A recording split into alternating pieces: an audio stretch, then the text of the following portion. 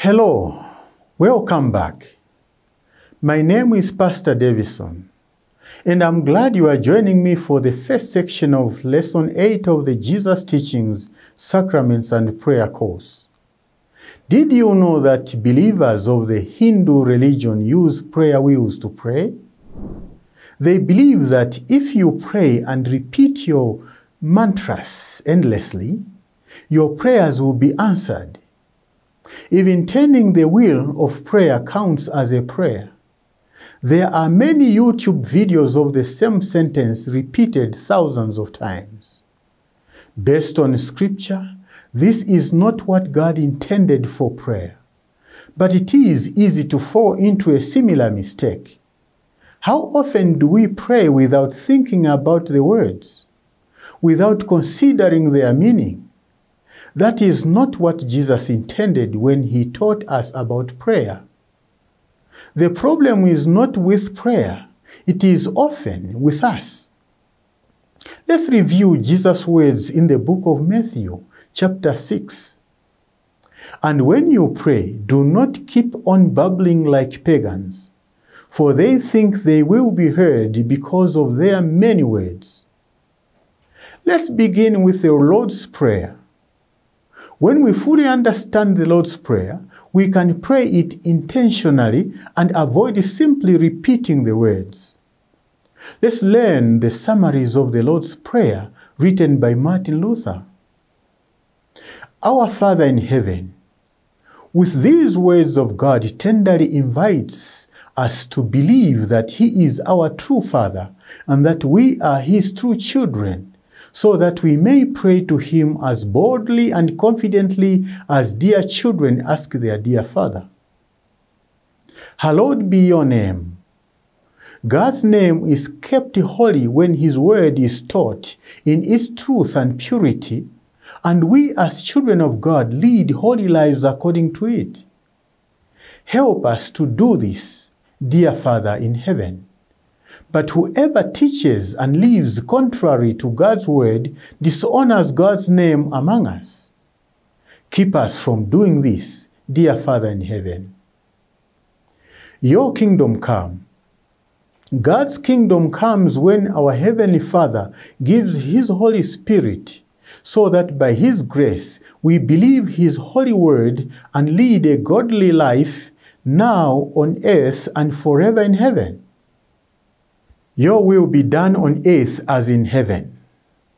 God's will is done when He breaks and defeats every evil plan and purpose of the devil, the world, and our sinful flesh, which try to prevent us from keeping God's name holy and letting His kingdom come.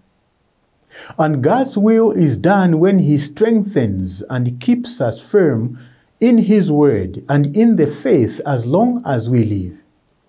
This is His good and gracious will. Give us today our daily bread.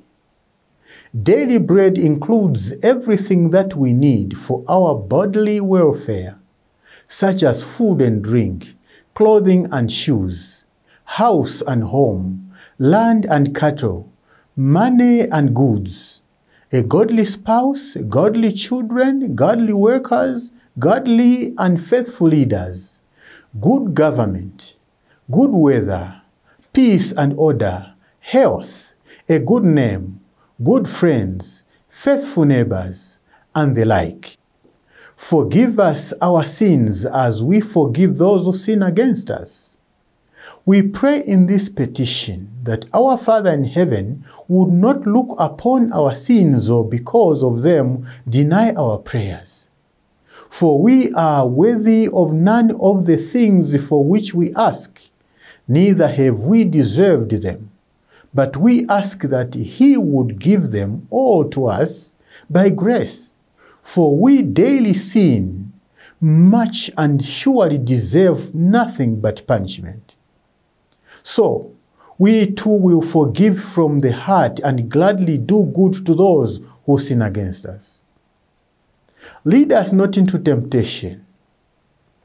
God surely tempts no one to sin, But we pray in this petition that God would guard and keep us, so that the devil, the world, and our flesh may not deceive us or lead us into false belief, despair, and other great and shameful sins. And though we are tempted by them, we pray that we may overcome and win the victory. But deliver us from evil.